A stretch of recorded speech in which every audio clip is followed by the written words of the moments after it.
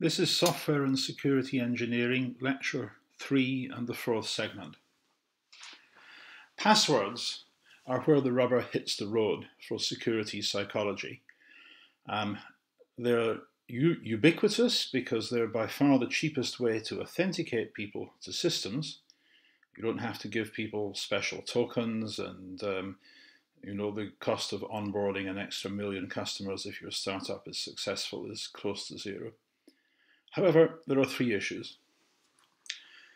The first is, will users enter passwords correctly, or will they make mistakes? And if you ask people to enter complicated passwords, then as people move from using laptops to using phones, errors become more of an issue.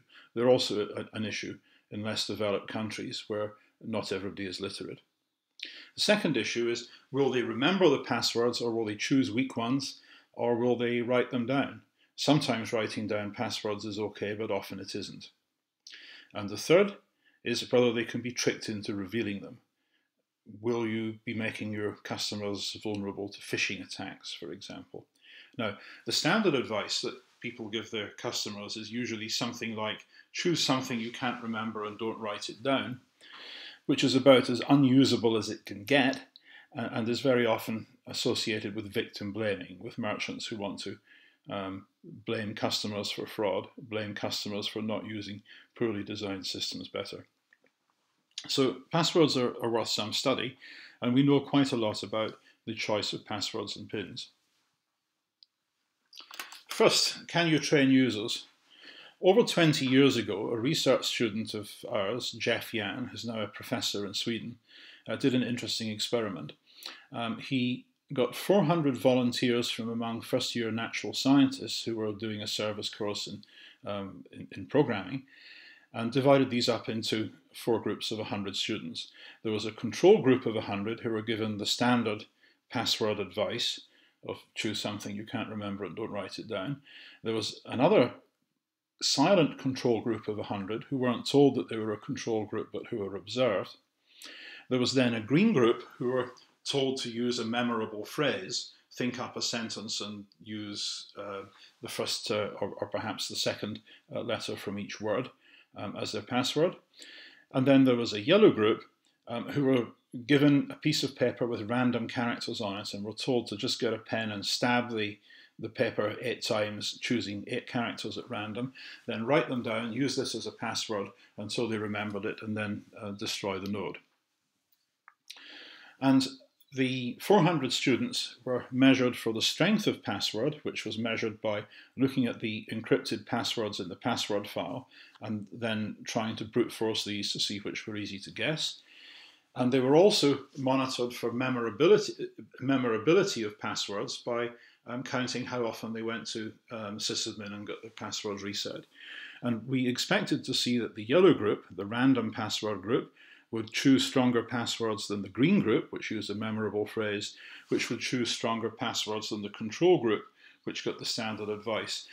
And what we actually found was that the yellow group and the green group chose equally strong passwords, and they were both better than the control group.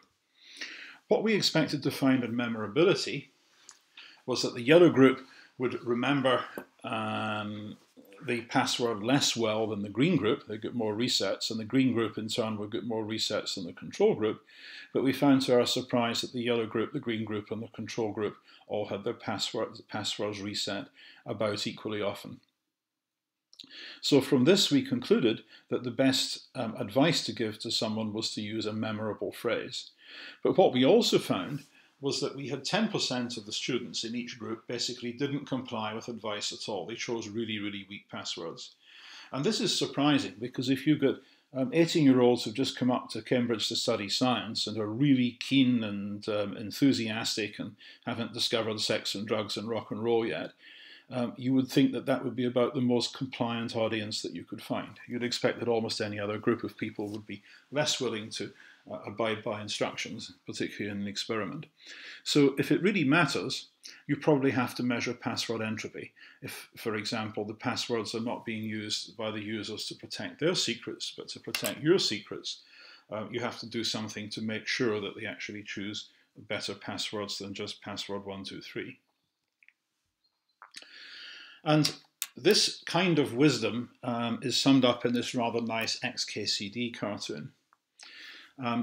Companies nowadays often try and bully people to choose passwords that have got uppercase, lowercase, numerics, and special characters. And so you end up with somebody choosing a base word like troubadour and then munging it around, adding some numbers and some special characters so it will pass the password checker. And if you think about that, that's actually fairly easy for a computer to guess because you can start off with a dictionary of possible words and then you can put in possible tweaks, and with some reasonable probability you'll find such passwords. If, on the other hand, you're simply to choose 4 random common words, correct, battery, horse, staple, then you end up getting more entropy, right? If there's 2 to the 11 words in the dictionary or thereabouts, then that's 2 to the 44. And you can make a nice little mental image of a horse and a battery and a staple and somebody saying correct so that you can memorize it. You can, of course, make mistakes. I misremembered that as correct battery horse staple rather than correct horse battery staple, but at least it's an improvement. And the cartoon's point is a good one, that through 20 years of effort, we've successfully trained everyone to use passwords that are hard for humans to remember, but easy for computers to guess. So what can we do about it? Well, the first thing that you do, if you can, is to limit guessing. An example here is bank cards. Your bank card PIN is stored both in a cryptographic processor in your bank, which is hardware tamper resistant, and also in the smart card chip itself, which is also hardware tamper resistant. And so there's 3 guesses in the card, which you get if you use a PIN entry device in a supermarket, and there's 3 online, which you get if you use an ATM. So you would think that a 4-digit PIN gives you 10,000 possible PIN values. So if you had, for example, 5 cards in your wallet with the same PIN, and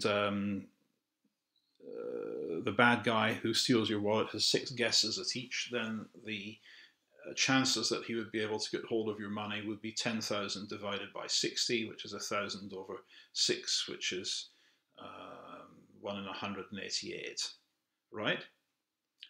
So you would expect that he'd have to find dozens and dozens and dozens of wallets before he got lucky. But in practice, the bad guy needs only about a dozen wallets, or perhaps even less, because people are prone to choose a small subset of the possible pins.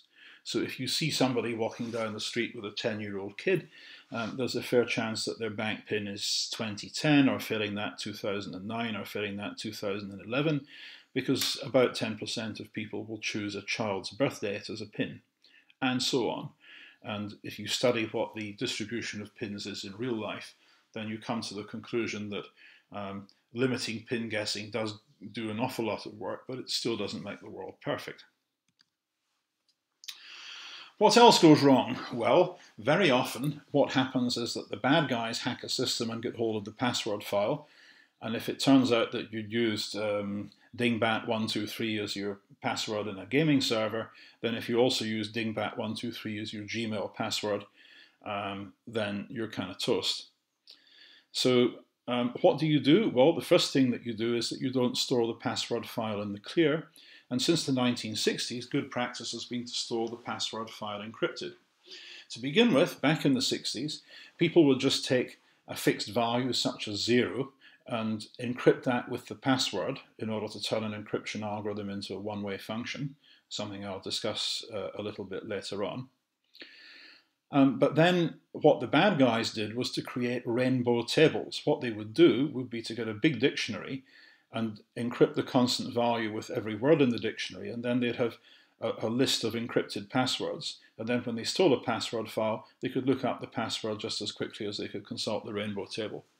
So what people do nowadays is they choose a salt. For each password P, you choose a random number NP, and in the password file, you first write down NP, and then you write down NP encrypted by P. And if the random numbers are all independent and and long enough, then this means that they're unpredictable, and assuming your random number generator is good, and this means that the bad guy is going to have to try all the possible values of the password for each encrypted value that he finds in the password file. You then slow attacks further by using the encryption algorithm multiple times. Unix used to use the DES algorithm 25 times, and nowadays some systems will use a hash function like SHA thousands of times just to slow down the attacker. On top of this, you add breach reporting laws, so if anybody gets hacked and personal information gets stolen, then in the European Union and in almost all US states, it's now a requirement that you report this to the authorities and or to the users. And this means that big password breaches become known, and other firms and individuals can then take care or change passwords or whatever. Another approach is to solve everything in the cloud. And when you log on to sites nowadays, you'll very often see an option to log on using your Google account or your Facebook account or your Microsoft account. And you then, if you press this button, get taken to your to Google or to Facebook, who then authenticate you and refer you back to the calling website saying, yes, this is rossjanderson@gmail.com. And the beauty about this is that the big firms like Google and Facebook and Microsoft know an awful lot about you. And if you're not concerned about the privacy aspects, then this can be used to provide extra security. So, for example, Google knows that I'm within 20 miles of Great St. Mary's. And so if somebody were now to go into an internet cafe in Indonesia and try and log on to my Gmail account using my Gmail password, Google would immediately smell a rat and would say, now hang on a minute, Ross, kindly type in the magic number that we've just sent to your mobile phone. And so in this way, authentication as a service is becoming concentrated in the hands of a number of large firms. This brings me to another aspect, externalities.